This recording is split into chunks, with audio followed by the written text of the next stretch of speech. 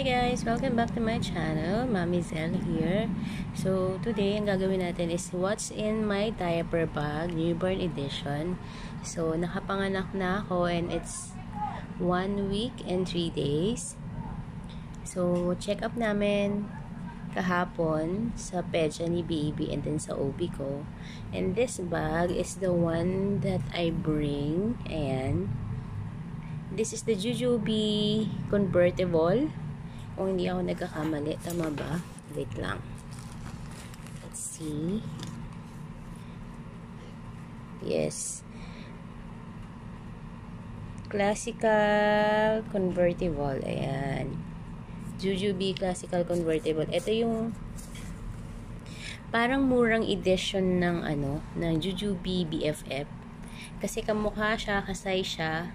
Medyo feeling ko mas malaki lang ng konti yung BFF, pero yung itsura halos parehas lang, pero mas cheaper siya. Mas cheaper to kaysa sa BFF. Ayan. Jujube Convertible ang tawag nila. Ayan. So, ito yung dinala ko nung nagpa-check up kami. Meron siyang packet sa harap, parang mommy packet, pero mas maliit siya compared sa BFF. Ayan. Masikip. Meron siyang dalawang mesh packet at saka meron din siyang kilish. Ayan, lagay ng susi. Wala akong masyadong nilagay dito kasi nga medyo masikip siya pag marami ka nang nilagay sa loob. Ang nandito ko lang ay yung aking relo at suklay kasi masikip na siya. Ayan. And on this side, meron siyang dalawang, on both side, meron siyang dalawang pocket, bottle pocket, ayan. Pero unlike sa BFF, hindi siya garterized. So, as is na siya ganyan, hindi na siya nai-stretch, ganyan na lang talaga siya. Ayan. And ang nandito ko ay, syempre dahil may COVID ngayon, kailangan natin ng hand sanitizer. Ayan. This one too. At meron tayong feminine wash. At yung pang spray sa toilet. Ayan. And on this side, wala akong nakalagay kasi ang nilagay ko lang dito is bote ng mineral water. So wala kaming dalang bote kasi breastfeed kami ni baby. And then on the back, kapareha siya ng BFF. Ayan. Backpack style siya.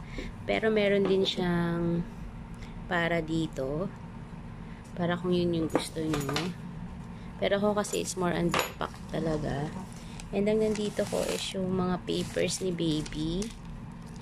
And then, si Convertible meron din siyang kasamang changing mat. Ayan.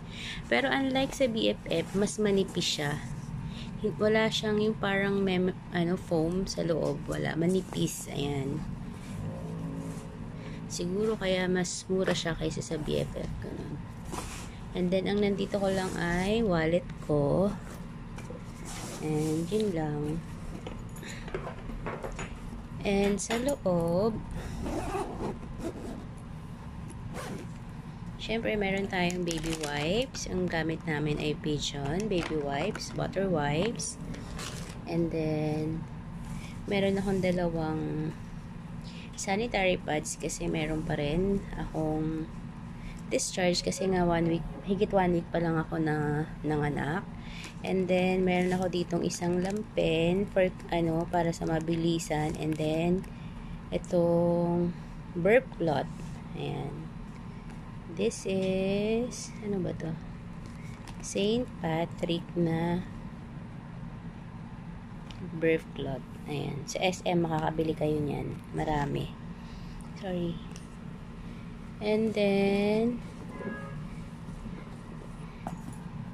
may dala akong isang plastic na may dalawang extra clothes niya. And then, 3 extrang lampen. At saka isang, this one is yung pang wrap sa kanya. Ayan. At meron pa akong isang dalang pambalot sa kanya or pantakip just in case or pang Sa pen, ayan. Mura lang to guys. Sa Shopee, ang bili ko yata dito is parang 86 pesos pa. Basta ganun, mura lang siya. Makarami kayong makikita and then maganda siya. Kasi makapal, malaki. So, pwede mo siyang ipambalot kay baby, ipang sa pen o kung pamunas. And malambot siya. Ang ano lang dito guys, pag bagong bili nyo siya, kailangan labhan nyo siya ng mga 2 beses or 3 beses. Kasi nga dahil sa print niya, marami siyang print, medyo may amoy siya. Pero pag nalaban nyo ng maayos, okay na. Maganda siyang gamitin. Ayan. Sa Shopee ko lang yan din nabili. And then, dinala ko rin tong Nature Diaper Changing Spray from Tiny Buds. Just in case. And then, may dala akong alcohol. Ayan. Kapara sa Jujube BFF, meron siyang 2 packet pala dito guys. Oh. Pero unlike sa Jujube BFF, yung dito kasi nila nun is plastic. Ito mesh. Pero mas gusto ko tong mesh kasi mas nai-stretch siya. And then, meron din siyang 2 side packet dito. Ayan. Kung nandito ko ay alcohol. Ayan. And then, yung strap ng bag, ayan, para dito sa D-ring, ayan. Para pagka gusto mo siyang shoulder bag or ayaw mo ng backpack style, ayan. And then, meron din siyang 2 mesh packet sa likod. Ang nandito ko is diaper. And then, yung kanyang medicine kit. Ito guys, nabili ko to sa, ano ba yun?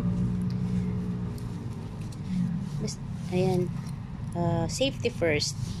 Ayan, sa SM, pinabili ko sa asawa ko. Nung bumili siya ng mga anik-anik na ganon, may kasamang bag. Ito yon. At ang laman nito ay yung mga usual.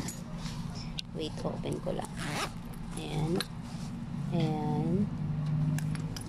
Dala ko yung para sa Colic niya. Tummies from Tiny Buds. Though hindi ko pa siya natatry. Pero sabi nila maganda to. And then, yung after bites din ng Tiny Buds. And, meron akong dalang ito, in a rush. At, nail clipper. And, syempre, thermometer. Ito, nabili ko to sa SM ko din yata ito napabili. At meron akong dalang Calmosiptin. Proven ko na kasi na nakakawala talaga ito ng rashes guys. Ayan. Para sa mga mommies. Ayan. Effective na diaper cream. Ayan. Calmosiptin. At syempre, ang suklay ni baby. Ayan. And then, in this side, may dala akong sabon niya just in case na kailanganin. This one is the sacred. Ayan. Kasi you'll never know kung kailan mo kakailanganin. So, magdala ka na. And then, syempre, dahil kapapanganak ko pa lang, I need this one. Lagi ko siyang dala. Earth Mama Herbal Perenial Spray. And Mamis, effective talaga siya. Nakakatulong na mawala yung sakit down there. Ayan. So, this, ay may dala rin pala akong headband ni baby. Ayan. So, yan yung dala namin na nagpa-check up kami. Ayan. Thank you for watching. Please do subscribe. Bye!